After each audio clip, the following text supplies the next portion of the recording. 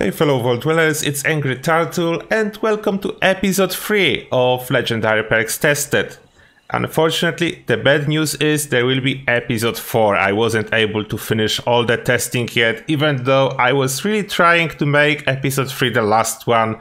Straight after the night shift, after the work, I was sitting at the computer. I wasn't even launching the live game version, just straight into public test server to test those perks, but not done yet. Therefore, there will be one more episode. But now to the point, what we'll have in this episode. First, we are starting with Brawling Chemist. This perk is very similar to Survival Shortcut in the matter how it generates chems. Although, obviously, the chem have a very different purpose. It's supposed to enhance your combat ability, your melee combat ability. And how well it works, that's a good question, and that we'll try to answer. Apart from that, how much it generates is already stated on the card, but important informations are not stated in here. And that's our Super Chem Mark 1. As stated, it increases melee damage by 30%, give you 25 damage resist and 2 strength for 5 minutes. The weight is 0.01, but that's because I have Trawling Pharmacy. It's a chem, therefore the base weight is 0.1. Still very light. And similar to Survival Shortcut, you cannot sell it, you cannot drop it, it's only for your own use, you cannot do anything else with that. Okay, and now how we'll be testing it. Meet my 2 assistants, Gary and Gary, and hopefully they are both as identical as it is possible. And to confirm first that they are exactly the same, we'll try to smack each of them once with Ghoul Slayer's Assaultron Blade, and I use a Radex as well to disable my mutations. So this guy, it's just a little bit of a damage now. This guy, and one of them is diseased, but apart from that, when I slide my mouse between them, the health bar is exactly identical. Then it means they are the same. Apart from one of them being diseased, they are exactly the same. They taking the same amount of damage and they probably deal the same amount of damage. And now, let's take a look how much damage are we taking. Okay, how much damage am I taking? White 34, 127. And it's like 7 damage. 6 to 7 damage per hit. Yeah, it's pretty consistent. 6 to 7 damage mostly per hit. Sometimes a little bit more if they like double slash me. And less if my emergency protocols are active. Like 6 to 7 damage. Let's see if there will be any difference after using this chem. Oh, before we use the chem, one of them needs to be sliced twice with my weapon, otherwise I will not see any difference. Okay, make sure my Radex will not expire. As we want to compare damage as well, not only... Oh, I did more damage this time around? Yeah, I somehow got a headshot, that's not good. Now, did I fix it? Yes, I fixed it. Headshot is exactly equal to 2 regular hits. Okay, they equal again. I don't want a headshot. Okay, maybe let's try to crouch and aim for the legs. Is it headshot again? I was aiming for the legs. Okay, from crouching somehow I'm doing more damage. Okay, now I need to hit this one more time. Okay. And now we use the chem.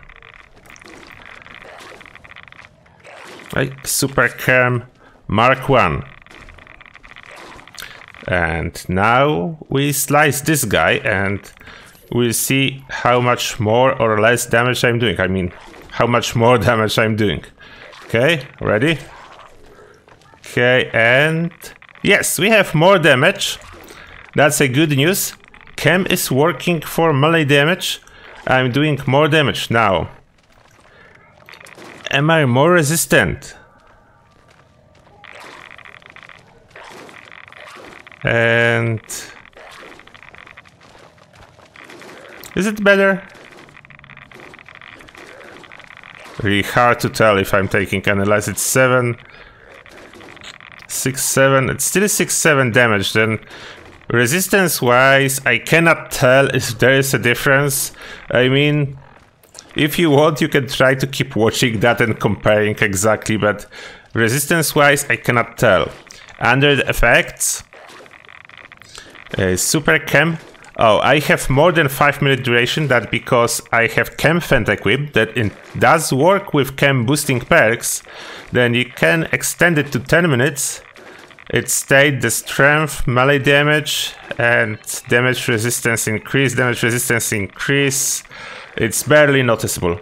Then I would say this chem is like a decent option for melee, although in the same time, it's like not much stronger than Fury itself. Maybe we'll compare, like it's 90 here. If I like, do I have any Fury? Okay, let's try Fury. The Fury, there is a negative effect to perception and there is no extra strength. Then let's see how this will compare. I have 90 damage and after using the Fury, it drops to 85. Then it's definitely better than Fury thanks to this strength. And now without any chem, like, I mean without, I will just use mentats to remove my damage bonuses. It's dropped to 74. Then from 74 to 90, that's a significant increase, although with the new damage firmware, keep in mind, it will be less visible, more bonuses you have already applied. Now let's go into some juicy stuff. We have taking 1 for the team, I have it maxed out. Enemies take 40% more damage when they attack you if you are on a team. That's important requirement, you need to be on a team. And if you want to know more than I would be able to tell you in this video and to see more of the testing from taking 1 for the team, as well as follow through and interaction when you have both across your teammates, then you should see somewhere on the screen in here behind the shell video made by Mitzi when we were testing actually those perks together. Then feel free to click on that if you want to know more. And now perk equip, we need to actually join a team. And there is no one on the server. Okay, if there is no one on the server, let's see if it's working without any people. I have 44 damage. And after he hits me, still 44 damage. It doesn't work if there is no other person on your team. I need someone to join me. Okay, I convinced someone to join the team. Let me demonstrate this perk now. Okay, now I'm doing 44 damage. And after he hits me, come on, I'm doing 69 damage. Then you can see there is clear damage increase as I'm being targeted by this ghoul. And this persists as long as this ghoul will be focused on me. And if I will lose aggro, I will lose this bonus almost instantly after losing the aggro. And other way to lose this bonus is if for whatever reason this ghoul will not be able to hit me for like 5 to 10 seconds, then I will lose this bonus as well. I mean, everyone will lose it because it's a debuff on a target. It's not actually my bonus. When those ghouls are hitting me, everyone who will attack them will do more damage. Basically, those ghouls are taking more damage from every source when they attack me. It's not only for me, it's for everyone.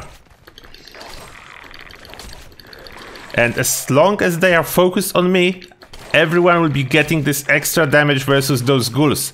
And that actually seems to be more than 40% advertised on the card, what's actually good. And I'm not able to do like a full testing in here on the team as well, but we are doing that with Mitzi and I can tell you exactly how it works. It's how I know that it worked for everyone on the team. This extra bonus damage. Then if you have tank on your team with taking 1 for the team perk equipped legendary perk, everyone, even not on your team, will be doing more damage to those enemies unless they lose the aggro. Like if you start sneaking and enemies lose you, the debuff on enemies is automatically removed as soon as server can register. There is slight delay. Server need to register the debuff on the enemy that is attacking you and send this info to all the players around that they're supposed to be doing more damage.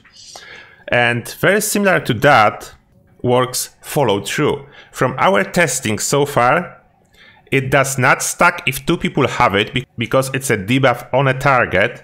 Therefore, if more than one person is using this perk, it's still 40% damage increase for 10 seconds on a target that was attacked by someone with this perk that is sneaking. That's important. You need to be in caution, all hidden, to trigger this follow through perk. But in the same time, it's okay if enemies are aggro to someone else. Therefore, it is possible to use a combo of follow through and taking one for the team. What's even more interesting, and I don't know how it's happening, but even though every single damage bonuses that we have, all the perk cards in one Wasteland are additive, what means quite weak, those are still multiplicative, and even more than that. Like, if you have taken one for the team on your tank and someone in your team is using follow through, then damage on the enemies going up by 150%. I don't know why is that. You can see the video that Mitzi made with all this testing and you will see how we figure it out. But important fact is, it's 150%. That's crazy damage increase if one of you is using follow through and one of you is a tank with taking one for the team, especially important for the bosses. Like in case of follow through for everyday farming, it's not so great because if you are like, for example, commando build, it takes some time, depend on your connection to the server. It can be like split second, sometimes can be a 1 second or something like that of a delay. Therefore, if you shoot with a commando weapon in this time frame, you will be able to shoot multiple rounds and most likely kill all the enemies. Then this perk will not be able to trigger unless you shoot once, wait a second and then keep shooting. Then it's not so great solo if you just do farming, but it's great even solo versus bosses, and even better when you play on a team because unlike a sneak attack bonus, this perk works even if enemies are aggro. And it's a debuff on the enemy, what means everyone around you will benefit from that and will be able to do more damage to the enemies that you tag with this debuff. Then both those perks, follow through and taking one for the team, one of the most powerful offensive perks. It's way more powerful than any perk, any normal perk that you can have equipped.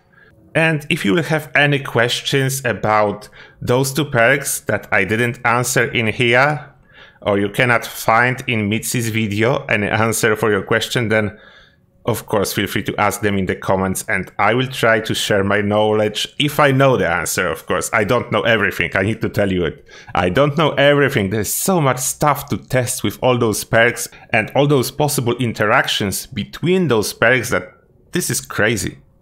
And we are testing one more perk with Mitzi, Blood Sacrifice. I wasn't able to hide my disappointment. In my opinion, that's the weakest possible perk, and I will tell you how it works. As you can see, if you equip it and you die, your teammates will get a little bit of damage resistance. They will probably not even notice unless you are team up with level 1 players, and they will get 70 AP regen, what's equivalent of 3 bottles of purified water. Then basically, if you max out this perk, you will be able to give away 3 bottles of purified water to your teammates, 1 per 5 minutes by dying. And I said once per 5 minutes intentionally, because even though you will see this perk pop up every time you die, only once per 5 minutes your teammates will be able to get those benefits.